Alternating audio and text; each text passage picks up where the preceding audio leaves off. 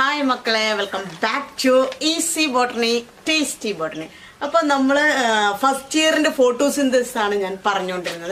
പക്ഷേ ഇപ്പോ second ഇയറിന് exam ഞാൻ പറഞ്ഞ 26-ാം തീയതിയാണ് ലാസ്റ്റ് ആണ്. നിങ്ങൾക്ക് പിന്നെ സമയം ഉള്ളതുകൊണ്ടാണ് ഫസ്റ്റ് ഇയേഴ്സിന് ഒരുപാട് ഉള്ളതുകൊണ്ടാണ് നമ്മൾ ഫസ്റ്റ് ഇയേഴ്സിന്റെ പറഞ്ഞുകൊണ്ടിരിക്കുന്നത്. എന്നാലും നിങ്ങളത് പഠിക്കാൻ വേണ്ടിയിട്ട് അല്ലെങ്കിൽ ഇത്രയും ഏരിയാസ് കവർ ചെയ്യാൻ വേണ്ടിയിട്ട് ഇമ്പോർട്ടന്റ് ആയിട്ടുള്ള പോയിന്റ്സ് ഏതൊക്കെയാണ് നിങ്ങൾ നോക്കേണ്ടതെന്ന് ഞാൻ ജസ്റ്റ് ഒന്ന് പറഞ്ഞു പോവാണ്. എന്തായാലും നിങ്ങൾ എക്സാം കഴിയുന്നതിന് മുമ്പ് നമ്മൾ എല്ലാ ഏരിയയും കവർ ചെയ്തിരിക്കും. ഫുൾ മാർക്ക് നിങ്ങൾ സ്കോർ ചെയ്തിരിക്കും 30-ൽ 30.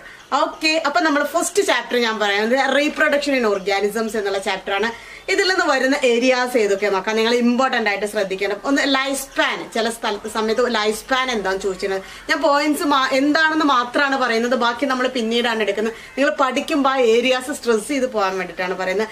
പിന്നീട് ഏറ്റവും ഇമ്പോർട്ടന്റ് ആയിട്ട് ഇതിൽ എന്തായാലും ക്വസ്റ്റ്യൻ ചോദിക്കാറുള്ള ഒന്നാണ് അസെക്ഷൽ റീപ്രൊഡക്ഷനും വെജിറ്റേറ്റീവ് റീപ്രൊഡക്ഷൻ. ആ മെത്തേഡ്സ് ഉണ്ടല്ലോ, അതായത് Chlamydomonas, സൂസ്പോസ്, Penicillium, conidia, hydra, buds, sponge, gemmules, അതുപോലെ rhizome, ginger, tuber, potato, bulb, onion, bulb, ലഗാവ്. ഇതെല്ലാം നിങ്ങൾ കറക്റ്റ് പോയിന്റ് നോട്ട് ചെയ്ത് തന്നെ പഠിക്കണം. ഇതിൽ നിന്ന് ഒരു ക്വസ്റ്റ്യൻ എന്തായാലും വരാറുണ്ട്, എല്ലാ വർഷവും ചോദിക്കുന്നതാണ്. അത് പഠിച്ചു കഴിഞ്ഞാൽ നിങ്ങൾക്ക് ഒരു ക്വസ്റ്റ്യൻ ഉറപ്പാണ്. പിന്നെ ഐസോഗമി, അനൈസോഗമി ഉണ്ടല്ലോ, പിന്നെ ആ ഐസോഗമിയുടെ അനൈസോഗമിയുടെ ഡയഗ്രംസ് നമ്മൾ ഒന്ന് വലുതൊന്ന് ചെറുതൊക്കെ ആയിട്ടുള്ള ഗ്യാമെറ്റുകൾ കേട്ടോ, ആ ഡയഗ്രംസ് നോക്കിയിട്ട് അതിൽ വലുത് ചെറുതുള്ള ഐസോഗമി, അനൈസോഗമി, സിമിലറും ഡിസിമിലറും ആയിട്ടുള്ളത് അത് നമ്മൾ ചോദിക്കുന്ന ഒരു ക്വസ്റ്റ്യൻ ആണ്. പിന്നെ ക്ലോൺ എന്താന്നുള്ളത് ചിലപ്പോൾ ഒരു മാർക്കിനൊക്കെ ആയിട്ട് ചോദിക്കാറുണ്ട്.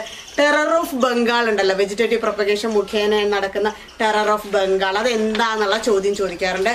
ദെൻ പിന്നീട് സെക്ഷൽ റീപ്രൊഡക്ഷൻ ഇവന്റ്സ് ആണ്.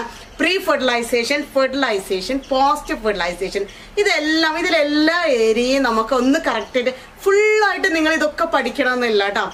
അപ്പൊ എല്ലാ ഏരിയയും നമ്മൾ ഏകദേശം ഇതിനെ കുറിച്ചൊരു അവയർനെസ് ഉണ്ടെങ്കിൽ തന്നെ നിങ്ങൾക്ക് ഇതൊക്കെ ആൻസർ ചെയ്യാൻ പറ്റും. അപ്പൊ പ്രീ ഫെർട്ടിലൈസേഷനിൽ ഗാമിറ്റോജനസിസ്, ഗാമിറ്റ് ട്രാൻസ്ഫർ എന്ന് പറഞ്ഞിട്ട് 2 പോയിന്റ്സ് ആണ് നമ്മൾ പഠിച്ചത്. ആ ഗാമിറ്റോജനസിസിൽ തന്നെ ഐസോ ഗാമിറ്റ് ഉണ്ട്, ഹെറ്ററോ ഗാമിറ്റ് ഒക്കെ ഉണ്ട്, അതൊക്കെ നമുക്ക് പഠിക്കാം. പിന്നീടുള്ളത് യൂണിസെക്ഷലും ബൈസെക്ഷലും ഓർഗാനിസംസ് ആണ്. Male and female in different ഓർഗാനിസംസിൽ separate മെയിലും ഫീമെയിലും ഉണ്ടാകുകയാണെങ്കിൽ നമ്മൾ യൂണിസെക്ഷൽ എന്ന് പറഞ്ഞ് ഒരേ ഓർഗാനിസത്തിൽ ഉണ്ടെങ്കിൽ ബൈസെക്ഷൽ എന്ന് പറയും. ഈ യൂണിസെക്ഷലിനെ തന്നെ ഡയേഷ്യസ് എന്ന് പറയും. അത് ഫംഗസിന്റെ കേസ് ആണെങ്കിൽ അതിന് ഹെറ്ററോ താലിക് എന്ന് പറയും. ദെൻ ബൈസെക്ഷലിന് മൊണേഷ്യസ് എന്ന് പറയും. ഫംഗസിലൊക്കെ ആണെങ്കിൽ അതിന് ഹോമോതാലിക് എന്ന് പറയും. പിന്നീട് നമ്മൾ യൂണിസെക്ഷൽ ഓർഗാനിസം എക്സാമ്പിൾസ് എന്ന് വെച്ചാൽ ടെക്സ്റ്റ് ബുക്കിന്റെ എല്ലാ ഏരിയയും നിങ്ങൾ കവർ ചെയ്ത് പോടാ, ഫുൾ മാർക്ക് സ്കോർ ചെയ്യണം എന്നുള്ളവര്. അല്ലാത്തവർ എന്താ വെച്ചാൽ നിങ്ങൾക്ക് ഏകദേശം ഒരു 70%, 80% ഒക്കെ മാർക്ക് മതിച്ചാൽ ഇമ്പോർട്ടന്റ് ആയിട്ടുള്ള ഏരിയാസ് കവർ ചെയ്താൽ തന്നെ നിങ്ങൾക്ക് ആ മാർക്ക് സ്കോർ ചെയ്യാൻ പറ്റും. കാരണം നമുക്ക് ഓപ്ഷൻസ് ക്വസ്റ്റ്യൻസ് ഉണ്ട്. പിന്നീട് കോക്രോച്ച്, യൂണിസെക്ഷൽ ആയിട്ടുള്ള കോക്രോച്ച് യൂണിസെക്ഷനിലാണ് വരുന്നത്. അതേപോലെ ഹെർമാഫ്രോഡൈറ്റ് എന്ന് പറഞ്ഞ് നമ്മൾ പഠിച്ചിട്ടുണ്ട് ബൈസെക്ഷലിൽ തന്നെ, ഒരേ ജീവിയിൽ തന്നെ മെയിൽ ഫീമെയിൽ സെക്സ് ഓർഗാൻസ് ഉള്ളത്. സ്പോഞ്ച്, ടാപ്പ്, ലീച്ച്, ആ എക്സാമ്പിൾസ് നിങ്ങൾ ശ്രദ്ധിക്കുക. പിന്നെ സ്റ്റാമിനേറ്റ് എന്താണ്, പിസ്റ്റിലേറ്റ് എന്താണ്, ഈ പോയിന്റ് എപ്പോഴും ശ്രദ്ധിക്കുക, എപ്പോഴും ചോദിക്കാറുണ്ട്. ദെൻ മിയോസൈറ്റ് അല്ലെ, മൈക്രോസ്പോർ മദേഴ്സിൽസിന്. അപ്പൊ ഈ മിയോസൈറ്റില് ക്രോമസോം നമ്പർ ഗ്യാമിറ്റ് ആകുമ്പോൾ പകുതിയാകും. അപ്പൊ ഈ ക്രോമസോം നമ്പർ തന്നിട്ട് ഈ മിയോസൈറ്റിൽ ഇത്രയുണ്ട്, അതിന്റെ ഗ്യാമിറ്റിൽ എത്രയെന്നുള്ള ഒരു ക്വസ്റ്റ്യൻ എപ്പോഴും ചോദിക്കാറുണ്ട്. പിന്നീട് ഹാപ്ലോയിഡ്, ഡിപ്ലോയിഡ് ഓർഗാൻസ്, അതിന്റെ പ്ലോയിഡ് എഴുതാൻ ചിലപ്പോൾ ചോദിക്കാറുണ്ട്. അതായത് നമുക്കറിയാം മൊനീറ, ഫഞ്ചൈ, ആൽഗ, ബ്രയോ വരെ ഉള്ളതൊക്കെ തന്നെ പ്ലാന്റ് ബോഡി ഗ്യാമിറ്റോഫൈറ്റ് ആണ്, ഹാപ്ലോയിഡ് ആണ്. ദെൻ ബാക്കിയുള്ള ടെറിഡോഫൈറ്റ് മുതലുള്ളതൊക്കെ തന്നെ ഡിപ്ലോയിഡ് ആണ്. അപ്പൊ എന്താ വെച്ചാൽ ഇവിടെ ഗ്യാമിറ്റോജനസിസ് നടക്കുമ്പോൾ ഡിപ്ലോയിഡ് ഓർഗാനിസം ആണെങ്കിൽ ഗ്യാമിറ്റുകൾ എപ്പോഴും എന്താവുള്ളൂ, ഹാപ്ലോയിഡ് ആവുള്ളൂ. സൈഗോട്ട് എപ്പോഴും ഡിപ്ലോയിഡ് ആണ് ഉണ്ടാവുക, അത് ശ്രദ്ധിക്കുക. അപ്പൊ അതിൽ ഏതാണ് പ്ലോയിഡി നമ്മളടുത്ത് ചോദിക്കാറുണ്ട്, അതിന്റെ പ്ലാന്റ് ബോഡിക്ക് എത്ര പ്ലോയിഡി എന്നൊക്കെ ഉള്ളത്. ദെൻ ഫെർട്ടിലൈസേഷനിലെ സിംഗമി എന്താണെന്നുള്ള സെക്കൻഡ് ചാപ്റ്ററിൽ ഒന്നുകൂടി കാര്യമായിട്ട് പഠിക്കുന്നുണ്ട്.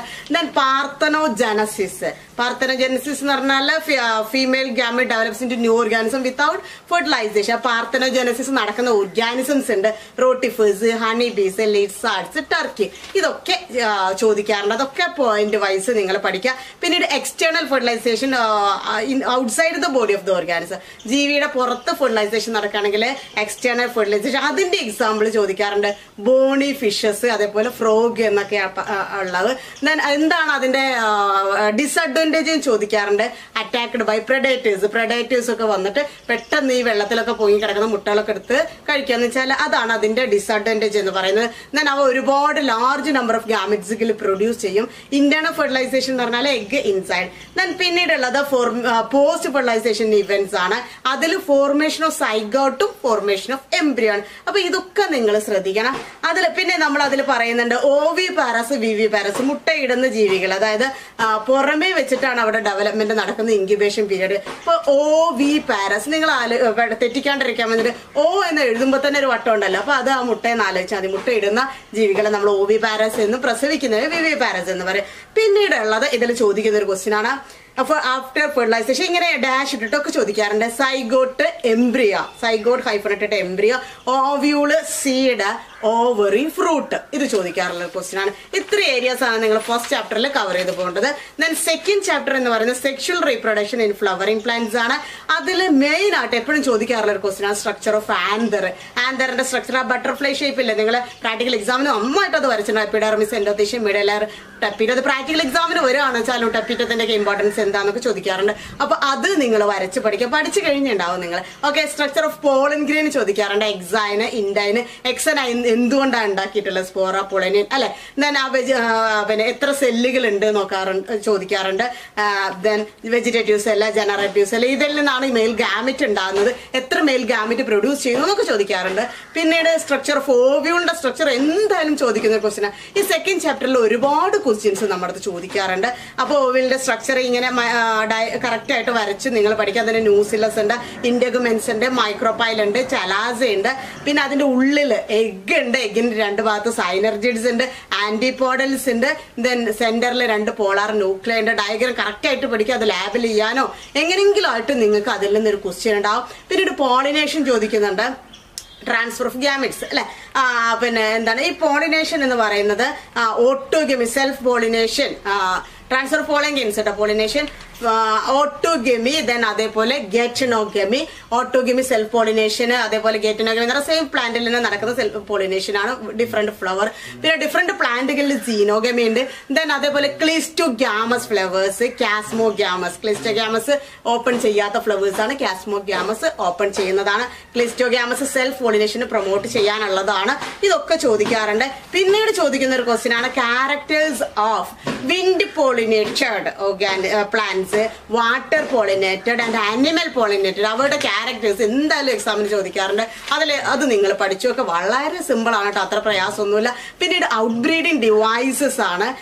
പിന്നെ ക്രോസ് പോളിനേഷനെ പ്രൊമോട്ട് ചെയ്യാൻ വേണ്ടിയിട്ടുള്ള ഔട്ട് ബ്രീഡിംഗ് ഡിവൈസസ്. യൂണിസെക്ഷൽ ആവുക, located in different positions, മച്ചുർ at different times, self incompatibility, അതിൽ സെൽഫ് ഇൻകോമ്പാറ്റബിലിറ്റി ചോദിക്കാറുണ്ട്. പിന്നീട് ഡബിൾ ഫെർട്ടിലൈസേഷൻ വളരെ ഇമ്പോർട്ടന്റ് ആണ്. 2 സ്റ്റെപ്പുകളായിട്ട് സിംഗമി, ട്രിപ്പിൾ ഫ്യൂഷൻ, ആ സ്റ്റെപ്പുകളൊക്കെ നിങ്ങൾ എഴുതിയിട്ട് പഠിക്കുക. എന്തായാലും അതിൽ നിന്നൊരു ക്വസ്റ്റ്യൻ ഉണ്ടാവും.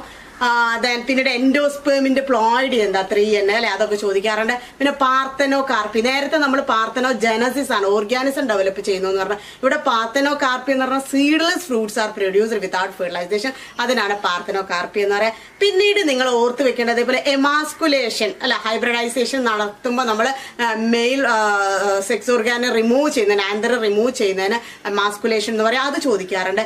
പിന്നെ അതേപോലെ പെരിസ്പേം, ന്യൂസില്ലസിൽ ഫ്രൂട്ടിന്റെ ന്യൂസിലസിന്റെ റെമനൻസ് അവശിഷ്ടങ്ങൾ ഉണ്ടാകുന്നതിന് നമ്മൾ പെരിസ്പം എന്ന് പറയുന്നത്, ആ ടേം ഇമ്പോർട്ടന്റ് ആണ്. അതുപോലെ ഡൈക്കോട്ട് എംബ്രിയോയുടെ സ്ട്രക്ചർ, ഡയഗ്രാം വരച്ചിട്ട് സ്ട്രക്ചർ ചോദിക്കാറ്. സ്ക്യൂട്ടെല്ലാം അല്ലെ, അത് ചോദിക്കാറുണ്ട്. അതുപോലെ പെരികാർപ്പ്, ഫ്രൂട്ടിന്റെ വാള് പെരികാർപ്പ്.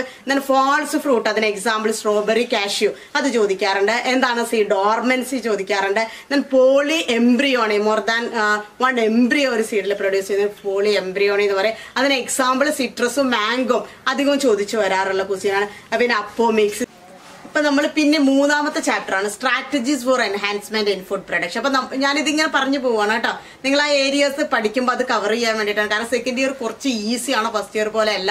നിങ്ങൾക്ക് ഫുൾ മാർക്ക് എന്തായാലും സ്കോർ ചെയ്യാൻ പറ്റൂല. ഇടക്കിടക്ക് ഞാൻ ഇത് പറയുന്നത് നിങ്ങൾക്ക് ഉറപ്പായിട്ടും കിട്ടും എന്നുള്ളതുകൊണ്ടാണ്. കാരണം നിങ്ങളത് പഠിക്കാൻ വേണ്ടിയുള്ള ഇൻട്രസ്റ്റ് കൊണ്ടാണ് എൻ്റെ അടുത്ത് പെട്ടെന്ന് വീഡിയോ ചെയ്യുമെന്ന് പറയുന്നത്. ഓക്കെ മക്കളെ, അപ്പൊ നമ്മൾ എന്തൊക്കെയാണ് നോക്കേണ്ടത് നോക്കാം. ഇതിലെ 3rd chapter strategies four enhancement in food production. അതിൽ ഡയറി ഫാം, അതേപോലെ പോൾട്രി ഫാം, അതിന്റെയൊക്കെ മാനേജ്മെന്റ്, അതുപോലെ ഫിഷറീസ്, എന്താന്നുള്ളത് ചോദിക്കാറുണ്ട്. അത് ഇടയ്ക്കൊക്കെ ചോദിക്കാറുണ്ടോ, അല്ലാണ്ട് ഒരുപാട് വട്ടം റിപ്പീറ്റ് ചെയ്ത് ചോദിച്ചിട്ടില്ല. ഞാൻ ഫ്രഷ് വാട്ടർ ഇപ്പൊ മോഡൽ എക്സാമിൽ നമ്മൾ ചോദിച്ചു ഫ്രഷ് വാട്ടർ, അതുപോലെ മറൈൻ വാട്ടർ ഫിഷസിന്റെ കട്ല, രോഹു കേട്ടോ, CR ആലോചിച്ചാൽ മതി, അവരാണ് ഫ്രഷ് വാട്ടർ ഉള്ളത്. ബാക്കിയൊക്കെ മറൈൻ വാട്ടറിലുള്ള ഫിഷസ്, ഹിൽസ, സാഡൻ, മക്കര, ഇതൊക്കെ മറൈൻ വാട്ടറിലുള്ളതാണ് കേട്ടോ, കടൽ വെള്ളത്തിലുള്ളത്. അതൊരു ചോദ്യം ഇപ്പൊ ഈ മോഡൽ എക്സാമിന് ഇതുവരെ ഇങ്ങനെ അത് ചോദിച്ചതായിട്ട് എനിക്ക് ഓർമ്മയില്ല. ഞാൻ അതുപോലെ ബ്രീഡ് എന്താന്ന് ചോദിക്കാറുണ്ട്. ഇൻബ്രീഡിങ്, ഒരേ ബ്രീഡിന്റെ ഉള്ളിൽ നടക്കുന്ന ബ്രീഡിങ്, ഇൻബ്രീഡിങ്, അതിന്റെ അഡ്വാൻറ്റേജ് എന്താണ്, ഡിസഡ്വാൻറ്റേജ് എന്താണ് ഇൻബ്രീഡിങ്, ഡിപ്രഷൻ, അത് എപ്പോഴും ചോദിക്കാറുണ്ട്. Inbreeding ഡിപ്രഷനെ മാറ്റാനുള്ളതാണ് out breeding. ഔട്ട് ബ്രീഡിങ്ങിൽ തന്നെ ഔട്ട് ക്രോസിങ്ങും ക്രോസ് ബ്രീഡിങ്ങും തമ്മിലുള്ള വ്യത്യാസം എന്താണെന്ന് ചോദിക്കാറുണ്ട്. പിന്നീട് ക്രോസ് ബ്രീഡിങ്ങില് നമ്മള് ഹിസാഡയിൽ എന്ന് പറഞ്ഞിട്ട് ഹിസാഡയിൽ എന്തൊക്കെ വെച്ചിട്ടാണ്, ഹിസാഡയിൽ ഏതൊക്കെ ആനിമൽസ് വെച്ചാൽ ബിക്കാനറി, ഈസുമാറീനോ, റാംസ്, അത് ഡാഷ് ഇട്ടിട്ട് ചോദിക്കാറുണ്ട്. അത് നിങ്ങൾ ഇമ്പോർട്ടന്റ് ആയിട്ട് പഠിച്ചു വെക്കണം. ഇന്റർ സ്പെസിഫിക് ഹൈബ്രിഡൈസേഷൻ ഉണ്ട്. മ്യൂളിൽ ഫീമെയിൽ ഹോഴ്സ്, മെയിൽ ഡോങ്കി, അതും ചോദിക്കാറുണ്ട്. പിന്നീട് ആർട്ടിഫിഷ്യൽ ഇൻസെമിനേഷൻ എന്താന്നുള്ള ചോദ്യം ചോദിക്കാറുണ്ട്. എന്താണ് MOET തന്നിട്ട് അതിനെ എക്സ്പാൻഡ് ചെയ്യാൻ വേണ്ടിയിട്ട് multiple ovulation embryo transfer technology, അത് എന്താന്ന് അതിന്റെ പ്രോസസ്സിനെ എക്സ്പ്ലെയിൻ ചെയ്യാനും ചോദിക്കാറുണ്ട്. ഒരുപാട് എക്സ്പ്ലെയിൻ ചെയ്യാൻ, പക്ഷെ നമ്മൾ എല്ലാ സ്റ്റെപ്പുകൾ എഴുതിയാൽ തന്നെ നിങ്ങൾക്ക് മാർക്ക് കിട്ടും. പിന്നെ എന്താണ് അപ്പിക്കൾച്ചർ, എങ്ങനെയാണ് സക്സസ്ഫുൾ ബീ കീപ്പിംഗ് നടത്തുക എന്നൊക്കെ ഉള്ളത് ചോദിക്കാറുണ്ട്. പിന്നീട് plant ബ്രീഡിങ്ങിന്റെ step very very important, എപ്പോഴും ചോദിക്കാറുണ്ട് ആ സ്റ്റെപ്സ്. അത് ഓർഡർ ആക്കാൻ ചോദിക്കാറുണ്ട്. ഏതൊക്കെയാണ് ഈ സ്റ്റെപ്സ് എന്ന് ചോദിക്കാറുണ്ട്. അതിലുള്ളതാണ് first one collection of genetic variability, അതുപോലെ evaluation and selection of parents, cross hybridisation among selected parents, selection and testing of superior recombinants, testing, releasing and commercialisation of new varieties. ഈ ഒരു step എല്ലാം നിങ്ങൾ എന്തായാലും ഈ step കാണാണ്ട് പഠിക്കണം ചോദിക്കുക. പിന്നെ ഈ ഇതിലെന്താ വെച്ചാൽ ഇപ്പോൾ അടുത്ത കാലത്തായിട്ട് എക്സാമ്പിൾസ് കൂടുതലായിട്ട്, കാരണം കുട്ടികൾ ടെക്സ്റ്റ് ബുക്ക് നല്ലോണം വായിക്കാൻ വേണ്ടി ഒരുപാട് എക്സാമ്പിൾസ് ചോദിക്കാറുണ്ട്. Semi dark varieties of wheat, സോണാലിക, Kalyan Sona, ഇത് എപ്പോഴും റിപ്പീറ്റ് ചെയ്ത് ചോദിക്കാറുണ്ട്. റൈസിന്റെ വെറൈറ്റീസ് IR8, ജയ, രത്ന, ഇതൊക്കെ ചോദിക്കാറുണ്ട്.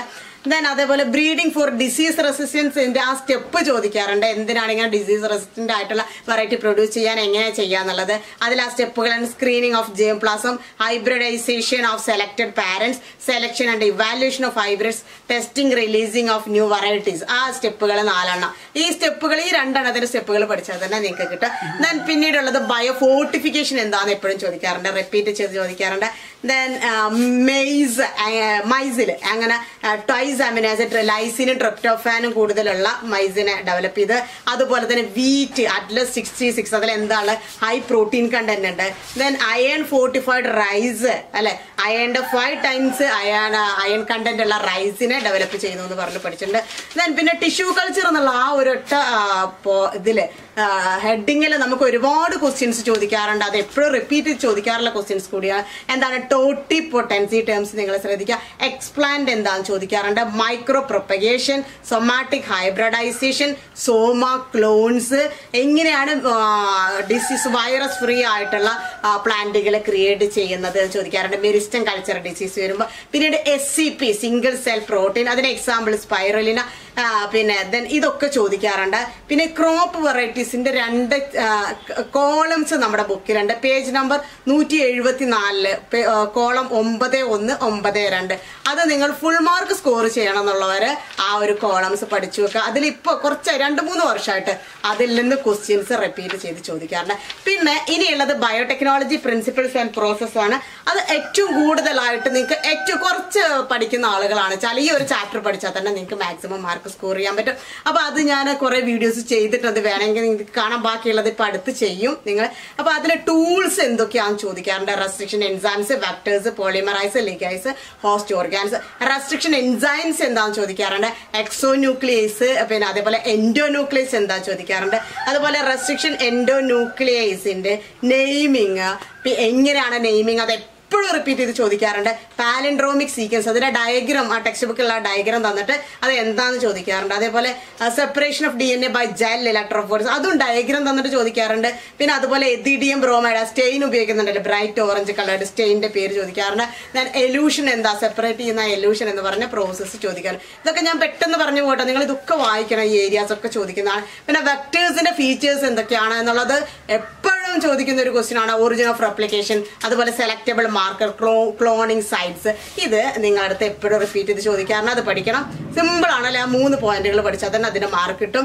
പിന്നീട് വെക്ടേഴ്സ് ഫോർ ക്ലോണിംഗ് ജീൻസ്, പിന്നെ പ്ലാന്റുകളിൽ ക്ലോൺ ചെയ്യാൻ വേണ്ടിയിട്ട്, പിന്നെ അഗ്രോ ബാക്ടീരിയ, ടോമിഫേഷ്യൻസ് റിപ്പീറ്റ് ചെയ്ത് ചോദിക്കുന്ന ഒരു ക്വസ്റ്റ്യൻ ആണ്. ആനിമൽസിൽ ഏതാണെന്ന് ചോദിക്കാറുണ്ട്. വെക്ടറായിട്ട് യൂസ് ചെയ്യുന്ന റെട്രോ വൈറസ്, അതും ചോദിക്കാറുണ്ട്. Then how to make host competitive ആക്കാറ് എങ്ങനെയാ, കാൽഷ്യം അയോൺസോനെ ട്രീറ്റ് ചെയ്യുന്നു, പിന്നെ ഐസിൽ ഇടുന്നു, പിന്നീട് 42 ഡിഗ്രി സെൽഷ്യസ് ചൂടാക്കുന്നു, പിന്നീട് ഐസിൽ തന്നെ ഇടുന്നു. അങ്ങനെ ഹോസ്റ്റിനെ നമ്മൾ കോമ്പറ്റീറ്റീവ് ആക്കണം, ഈ ജീനിനെ അല്ലെങ്കിൽ നമ്മുടെ റീകോമ്പിനന്റ് DNA ആക്സെപ്റ്റ് ചെയ്യാൻ വേണ്ടിയിട്ട്. ആ ഒരു സ്റ്റെപ്പ് ചോദിക്കാറുണ്ട്. പിന്നീട് വളരെ ഇമ്പോർട്ടന്റ് ആയി ചോദിക്കുന്നതാണ്, ഇപ്പോഴും മോഡൽ എക്സാമിന് ചോദിച്ചിട്ടുണ്ട് നമുക്ക്, മൈക്രോ ഇഞ്ചക്ഷൻ ബയോളിസ്റ്റിക്സ്. അതായത് ഈ ജീനെ ഡയറക്ട്ലി ഇഞ്ചക്ട് ചെയ്യുന്ന മൈക്രോ ഇഞ്ചക്ഷൻ എന്നും, അതുപോലെ ബംബാർഡഡ് with high velocity micro particles of gold or tungsten, അതിന് ബയോലിസ്റ്റിക്സ് എന്നും പറയുന്നത് എപ്പോഴും ചോദിക്കാറുണ്ട്. പിന്നീട് ആ പ്രോസസ് ഓഫ് RDNA ടെക്നോളജിയുടെ ആ സ്റ്റെപ്പുകൾ ഉണ്ടല്ലോ, ഈ സ്റ്റെപ്പുകൾ നമ്മൾ പ്ലാന്റ് ബ്രീഡിംഗ് പറഞ്ഞ പോലെ തന്നെ ഇതിന്റെ സ്റ്റെപ്പുകൾ ഓർഡർ ആക്കാനുള്ള ചോദ്യം ചോദിക്കാറുണ്ട്. സ്റ്റെപ്പുകൾ എന്തൊക്കെയാണെന്ന് ചോദിക്കാറുണ്ട്. സ്റ്റെപ്പുകൾ നിങ്ങൾ കറക്റ്റ് ആയിട്ട് പഠിക്കണം. First one, isolation of genetic material, cutting of DNA at specific location. ഇതിൽ ഏറ്റവും ഇമ്പോർട്ടന്റ് ആയിട്ട് ചോദിക്കാറുള്ള വേറെ എന്നാണ്, ഇതിലെ 3ാമത്തെ സ്റ്റെപ്പ് എന്ന് പറയുന്നത് amplification of gene of interest using PCR. അതിന്റെ ഡയഗ്രാം പേജ് നമ്പർ 202 ഡയഗ്രാം നിങ്ങൾ നോക്കുക. PCR-നെ എക്സ്പാൻഡ് ചെയ്യാൻ പോളിമറൈസ് ചെയിൻ റിയാക്ഷൻ, അത് ചോദിക്കാറുണ്ട്. അതിന്റെ ആ സ്റ്റെപ്പുകൾ ഡിനാച്ചുറേഷൻ, അനൈലിംഗ്, എക്സ്റ്റൻഷൻ, ഈ 3 സ്റ്റെപ്പും കാണാണ്ട് പഠിക്കുക. ഇതിൽ ഈ ബയോടെക്നോളജിയിൽ ഒരുപാട് മാർക്ക് കിട്ടുട്ടോ നിങ്ങൾക്ക്. അതുപോലെ ഇൻസേഷൻ ഓഫ് അടുത്ത സ്റ്റെപ്പായിട്ട് 4ാമത്തെ RDNA ഇൻറ്റു ഹോസ്റ്റ് സെല്ലോട്ട് ഇൻസേർട്ട് ചെയ്യുന്നു. Then obtaining foreign Jain product, ബയോറിയാക്ടറിന്റെ ചിത്രം നമ്മൾ പ്രാക്ടിക്കലിന് ചെയ്ത അതേ സാധനം തന്നെ പിന്നീട് എന്താണെന്നുള്ളതൊക്കെ ചോദ്യം ചോദിക്കാറുണ്ട്. Down string processing. ഇപ്പൊ നമ്മൾ 4 ചാപ്റ്റർ നിങ്ങൾ ഇത് വെച്ചിട്ട് പഠിച്ചു കഴിഞ്ഞാൽ ഈ 4 ചാപ്റ്ററിൽ നിങ്ങൾക്ക് ഫുള്ള് കിട്ടും. ഇങ്ങനെ തന്നെ പഠിക്കാം. ഓക്കെ, നന്നായിട്ട് പഠിക്കാം മക്കളെ. All the very best. Thank you.